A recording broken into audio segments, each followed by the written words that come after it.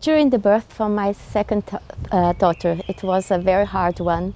And then I got a tear just through my anus.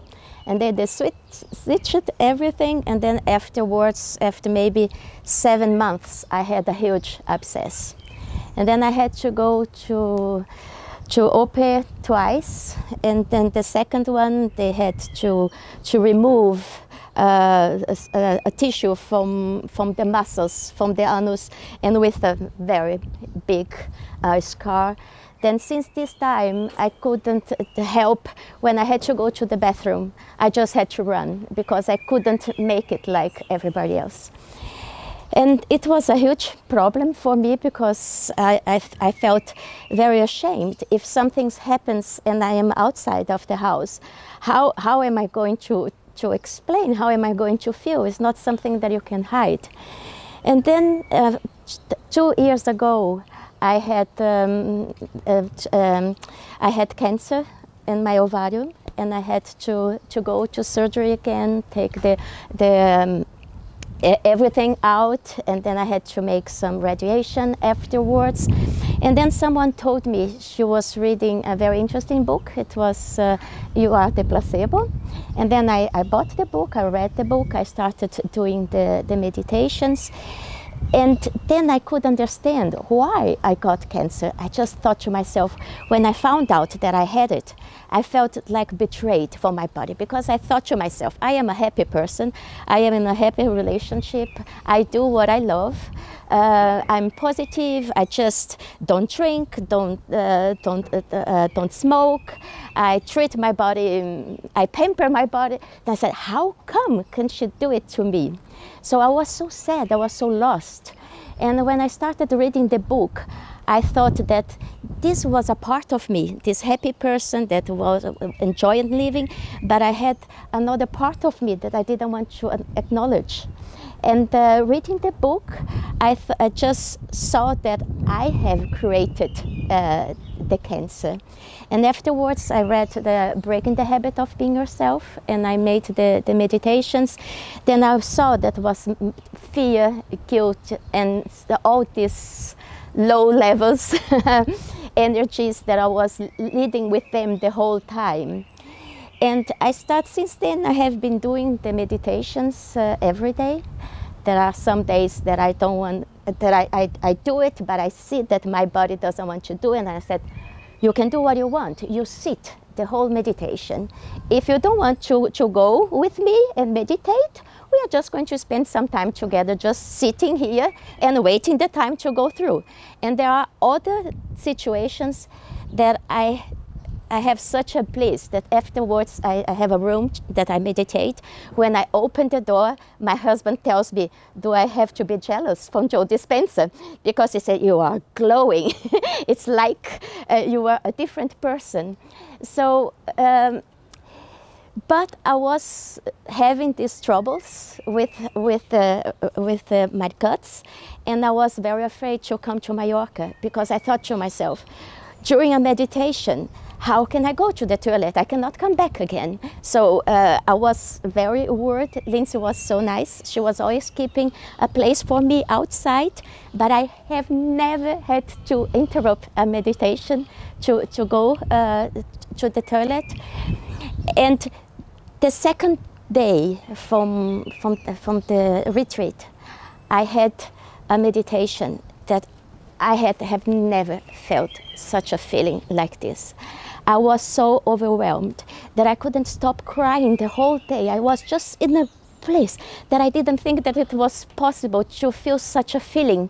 And afterwards, I was like doing the meditations, and I wasn't feeling anything for 2 days. And I thought to myself, it doesn't matter. If it was just this one, it was the one. I really don't care.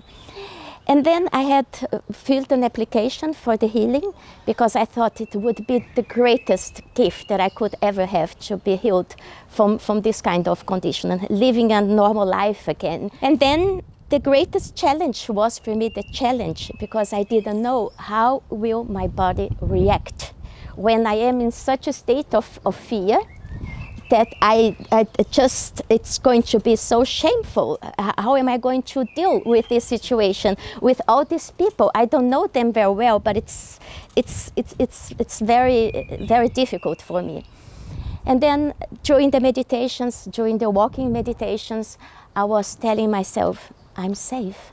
I know that I can do it. And when I saw the whole thing, I thought, oh, it's normal. I mean, I can do it. And then I was climbing the stairs, and then there were always one more. And I said, oh, I didn't realize that it's so high. And then when I just turned around and I saw the things, I was holding here and I was holding. I couldn't let it go. Suddenly I was shaking the whole body. And I thought, how am I going to move? And I thought to myself, you are moving. You are leaving all this fear behind you. And I said, it doesn't matter how long it takes. I would just do it. And then suddenly I could let my hands go, and I was still shaking, and I was taking one step like and not the other, and I was always telling myself, you can do it. You know that I can do it. And when I was done, I just made a cry, and I said, oh, this fear. Now I just jump, and I don't care. And I was in the cage. And today I was at the restaurant after breakfast, and I knew, oh, I have to go to the toilet. My first instinct was, oh, they have a toilet here. I said, no, you have one in your room. We are going to walk to the room in a normal pace because you are healed. You don't have to worry about this anymore. I just went to my room. I took my bags. I made a tea.